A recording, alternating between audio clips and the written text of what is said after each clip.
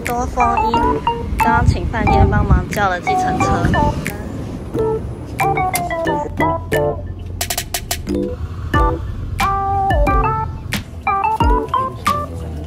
我们到博多港口了，这里有一个塔，小小的。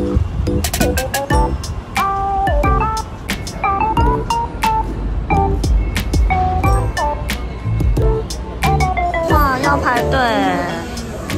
这边里面有位置，然后旁边这里有像是超市的，你可以自己拿，然后拿外带去外面吃。一个是110，好便宜哦。我们决定想要内用，现在是客满，所以要先写这个预约单，排队的单子啦。我们前面还有6组。它里面除了寿司还有烧烤，等一下进去吃吃看。マスター2名様でお待ちの4様。こちらのお席でございます。店员说这边也可以拿自助的寿司，然后拿完之后坐回位置上。吃之前要请店员来确认数量，他也可以用平板点餐，但平板点餐的东西就跟那个自助寿司不一样。有烧烤。那烧烤的话，可以有1人的套餐。那今天那个牡蛎啊、大虾都没有了，剩这些。这边还有冻饭可以选，看起来都不错哎。还有天妇罗，菜单种类蛮多的，蛮多人在拿的哎。我们中午11点快12点来，前面有6组，然后我们大概等了15分钟左右就进来了。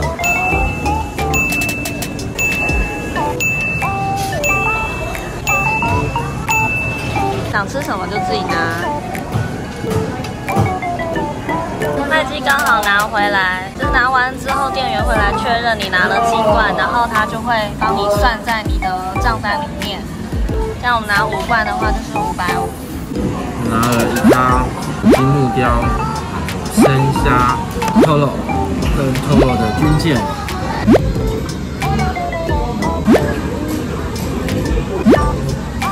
哦，它的麻姑咯大腹很漂亮哎，油花超多的，而且蛮大份的。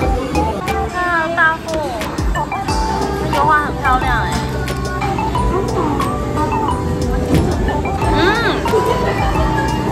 好油，好好吃哦！我们一起来就吃这个，好开心哦！刚刚店员送来烤炉了，这里还有附你要怎么烤贝类的说明书。我们点了2种贝，这是阿玛古里，然后这个是我忘记，我不知道中文是什么，然后这个是大虾，虾子还在动哎，你看它的脚跑好快哦！会吃掉它。点了1碗鱼丝汤，它的鱼丝汤很好喝哎，就是淡淡的味噌汤，不会太咸，有一点甜甜的，蛮好喝的，然后料很多。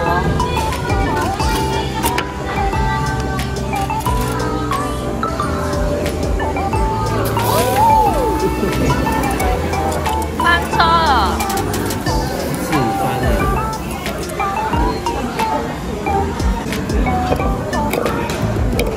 超巨的，超多只的。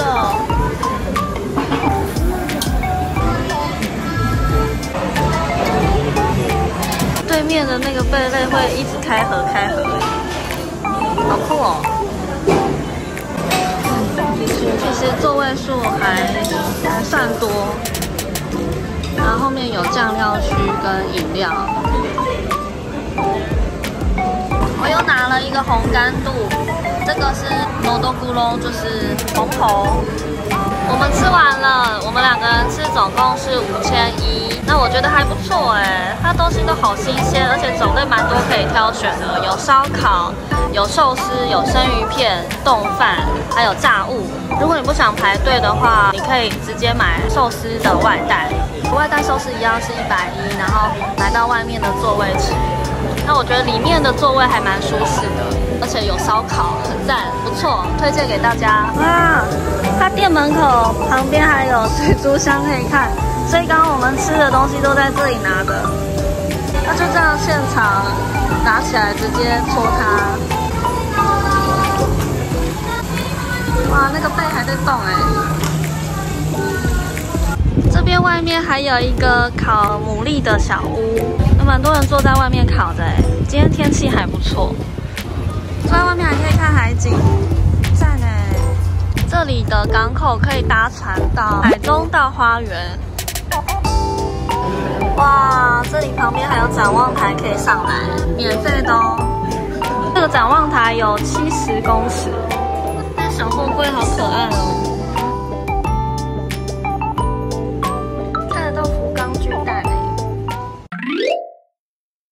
我们现在要来借脚踏车，要先打开 App， 然后按这个，然后它就会扫单车的 QR code， 扫完之后这个就会自动打开，就开始计时了。对，那你就可以骑了。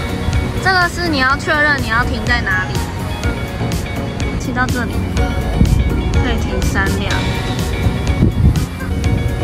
啊，成功借到车子了。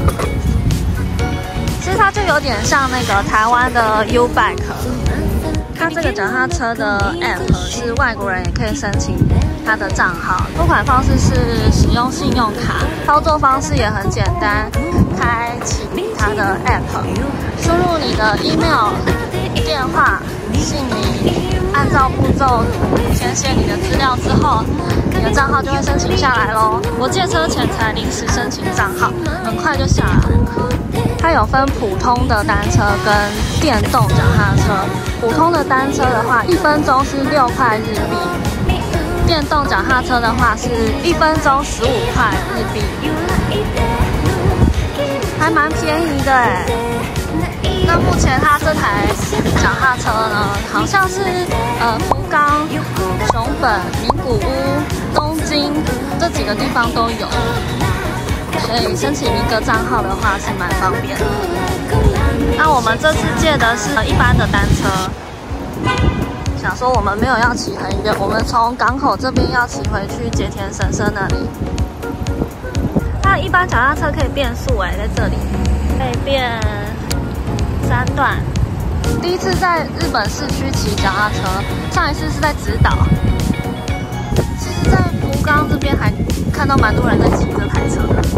我就是看到怎么那么多人在骑这台车，才想说，哎，那我们要不要借借看？有时候你买东西买太多啊，因为它前面还有置物篮可以放，你就可以借这台，把东西载回去饭店。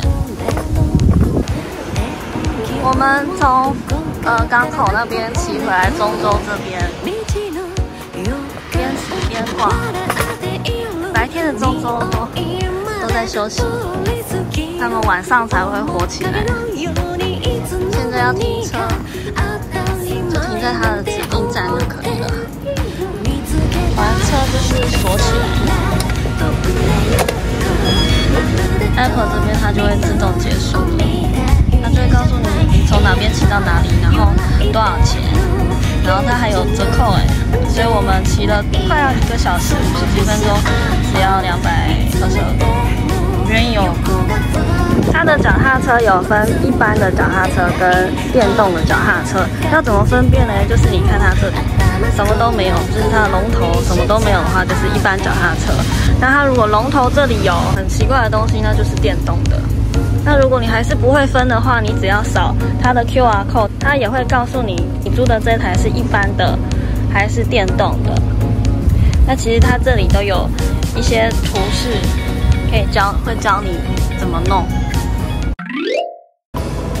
发现这间全家还有种树的1番赏，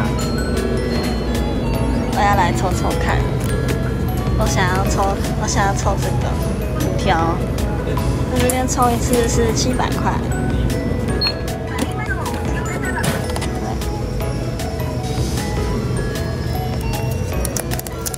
哦，ピン。はい、ありがとうございます。我抽到这个哦，最不想要的。我打开来是我抽到5条的，好，心情有好一点了。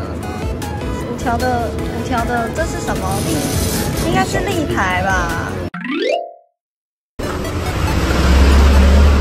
来去一个奇妙的店，这个乡土玩具。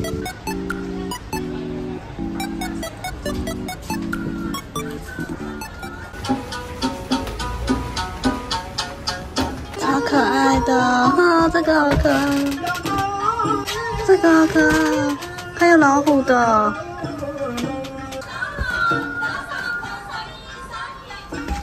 还有这个，它暴龙的。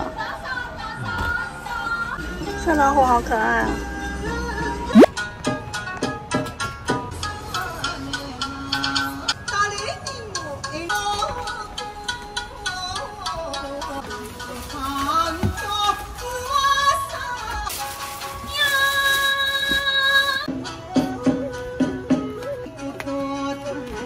老板说他是画猫猫给我，好可爱啊！